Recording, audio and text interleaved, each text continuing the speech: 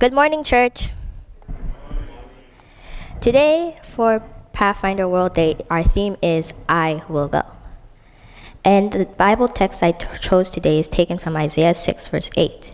Then I heard the Lord's voice. He said, "Whom can I send? Who will go for us?" So I said, "Here I am. Send me." Let us pray. Dear Heavenly Father, thank you for this day. Now as we get into your word, please use me as a vessel. In Jesus' name I pray, amen. Ken was born in Korea from 1910 until the end of World War II in 1945.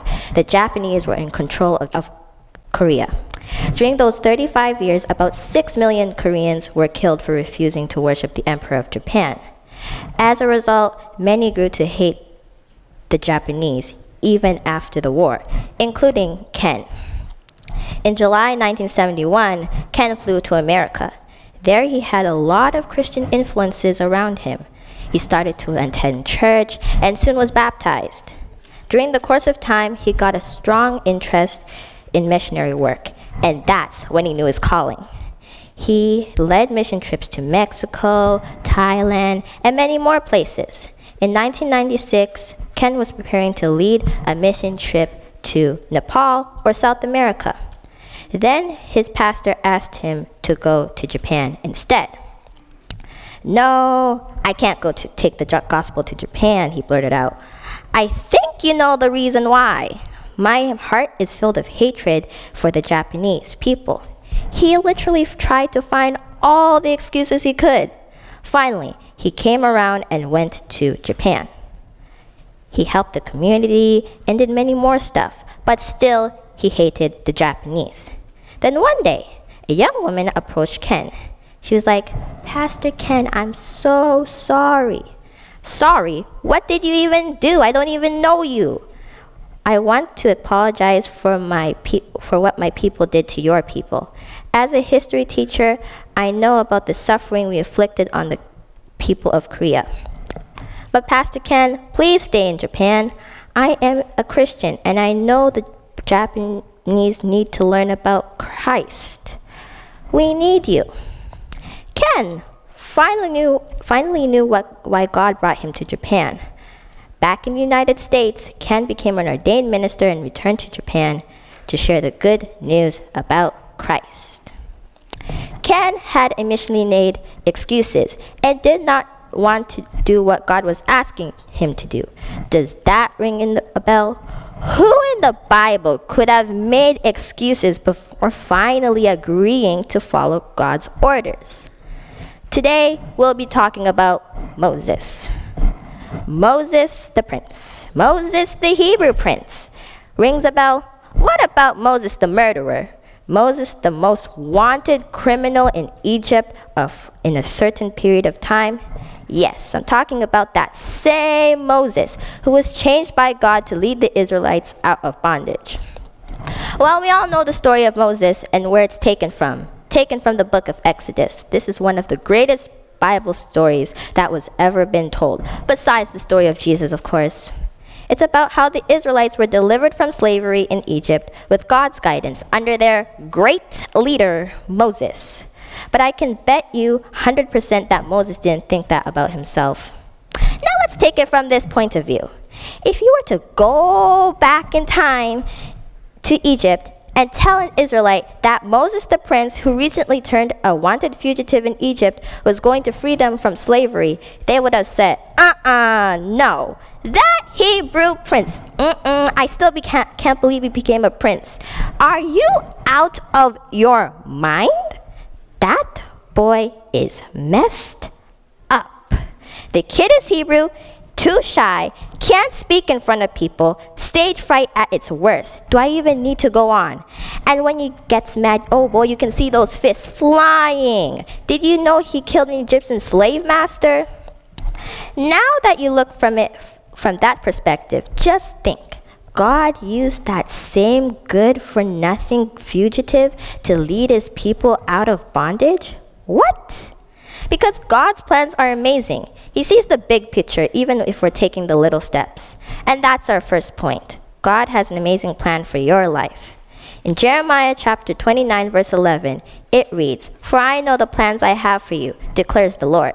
Plans to prosper you and not to harm you. Plans to give you hope and a future." Maybe you're that one person that doesn't really know what you want to do in life. Maybe you're starting your high school and are just confused as most of us are. Or you're just entering a new grade and everything looks like gibberish to you, but just know God has a plan for your life. Go to the creator of the universe, who already has your life mapped out for you.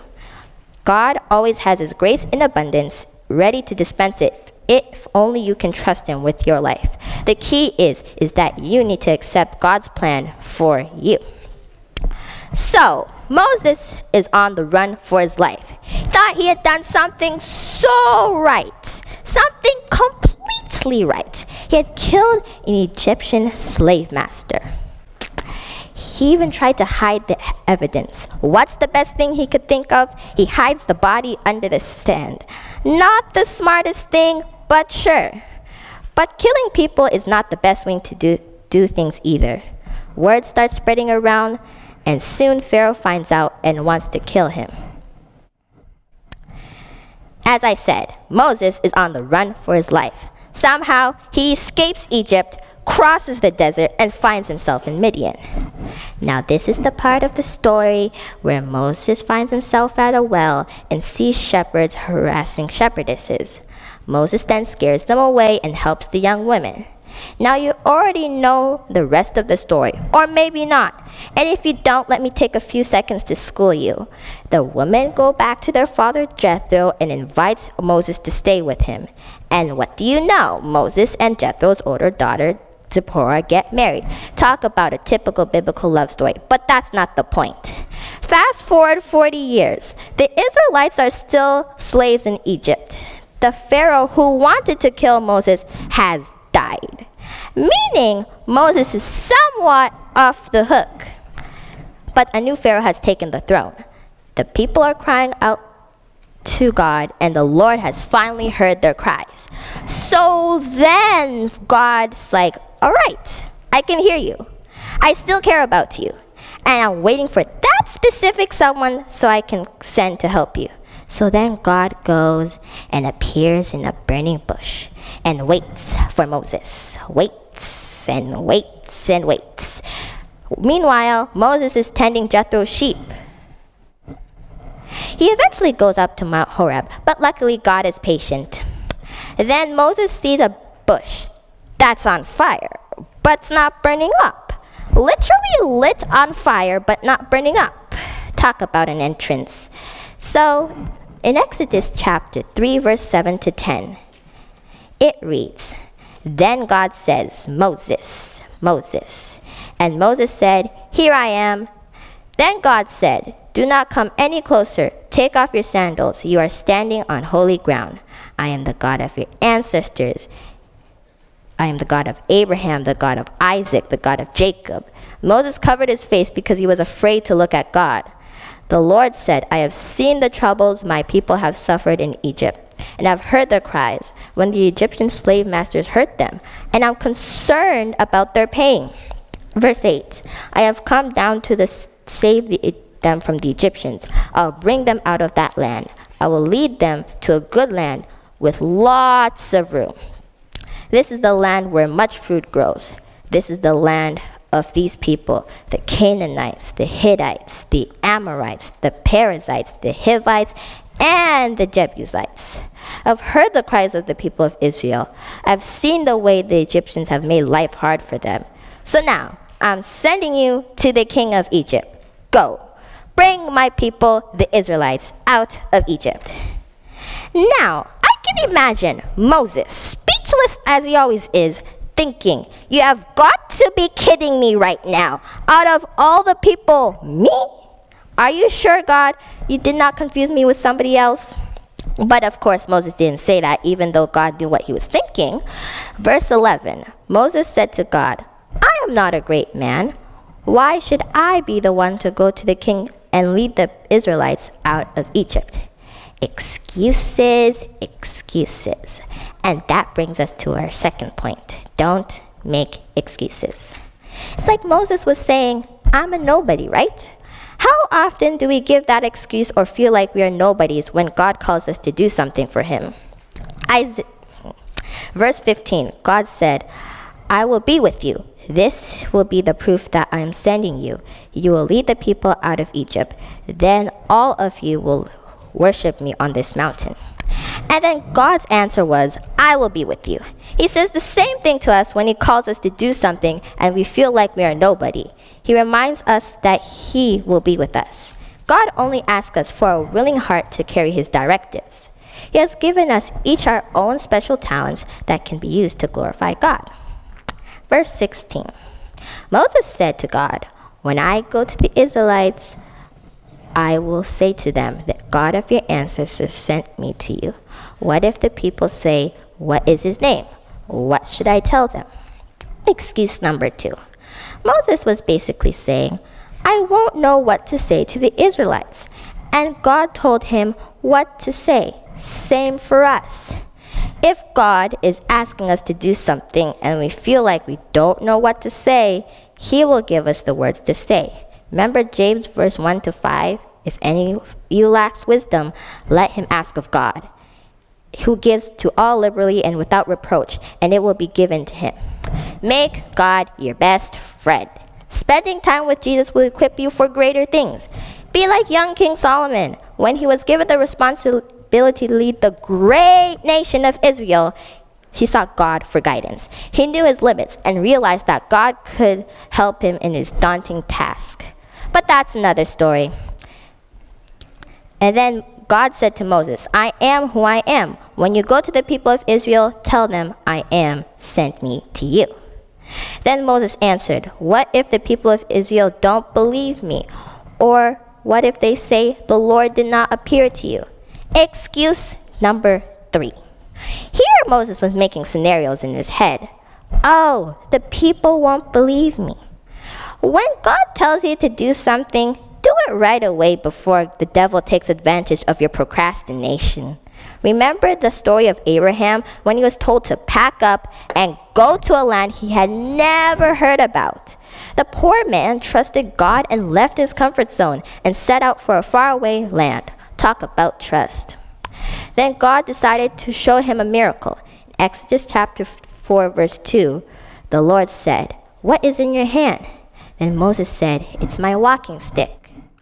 And then God told Moses to throw his walking stick on the ground.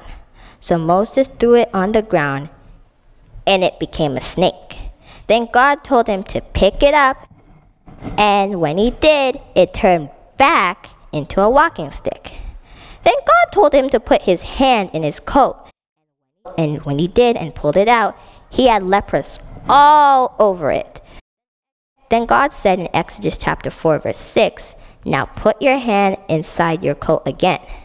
So Moses put his hand inside his coat again. And when he took it out, his hand was healthy again.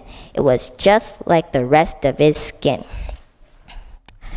But Moses said to the Lord, but Lord, I'm not a skilled speaker. I have never been able to speak well. And now, even after talking to you, I am not a good speaker. I speak slowly and I can't find the best words.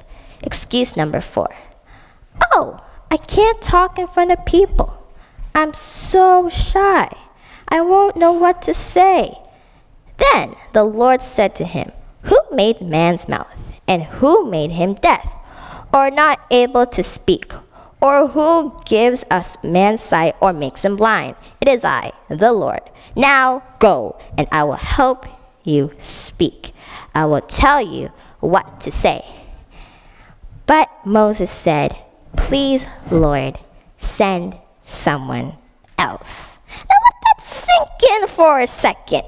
Now at this point, the Lord was getting angry.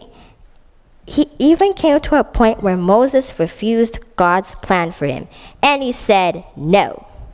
Then the Lord became angry with Moses, and he said, your brother Aaron from the family of Levi is a skilled speaker. He is already coming to meet you, and he will be happy when he sees you. I will tell you what to say. Then you will tell Aaron. I will help you both of you to know what to say and do. and Aaron will help you speak to the people for you. You will tell him what God says, and he will speak for you. Take your walking stick, use it to do miracles. You see, the thing about Moses, he was so hesitant, so ignorant, just like the rest of us, even refusing to follow God's plan. Moses started to doubt and make excuses. The problem is that we focus mainly on ourselves. We begin to see a lot of defects and our inabilities. We forget who created us and who it is who sent us to work for him. If we start looking at our wretchedness and look away from the cross, will get discouraged. Everyone has made excuses in their life, even the parents. Prudence, go dust. No, Mom, the house is practically clean. Alana, go wash the dishes. Mom, I'm finishing my drawing. Sasha, can you go please and take out the trash? Mom, I'm playing video games. Brandon, go vacuum the house. Mom, I'm watching the Super Bowl. When God tells you to go left, most of us and some of us go right. And when God tells us to go right, we go left. And when you turn the opposite way, where are you headed to? The enemy, right? How are we as pathfinders supposed to go on God's errands? How are we as a church family supposed to go on God's errands? We constantly ignore the fact that God has called us to do something. We can't even get our directions right. Sometimes we forget that God is smarter and wiser than us. We have so much doubt that his plan is not going to work. But what this shows is that we don't trust God the way we should. Doubting is showing that you are lacking faith in the Lord and wanting to do stuff your own way, even though it's going to fail. God is calling you to witness to others, but also to witness to yourself, because you are lacking something that he can supply. So finally, after the excuses Moses had come to his senses. Moses finally accepted his call. He finally, after all those excuses he gave, said, I will go. And you know what? Moses went on to become a hero to the Israelites, from performing miracles to being a great public speaker to becoming full of wisdom and leading the Israelites out of bondage. Yes, he made mistakes along the way. Yes, he still had a bad temper. He even broke the 10 Commandments all at once, but that's another story. This shows us that God can use anyone, no matter what their past is. So, what's in your hand, Pathfinders, that can be used by God? What is in your hand, church family, that God can use? You only have to be willing. Now, what is your excuse? Is it that you feel like you're a nobody? Or do you feel like you won't know what to say? What is that one thing that's holding you back from saying, I will go? God has an answer to every one of your excuses, just like he did for Moses. I will go and make a difference in someone's life by showing them Jesus. God's plan is the best plan you can ever follow. You might try to do your own thing, but to tell you the truth, it's never going to work. God is calling you to accept your call to change someone's life and also to change yours. Won't you say, I will go today?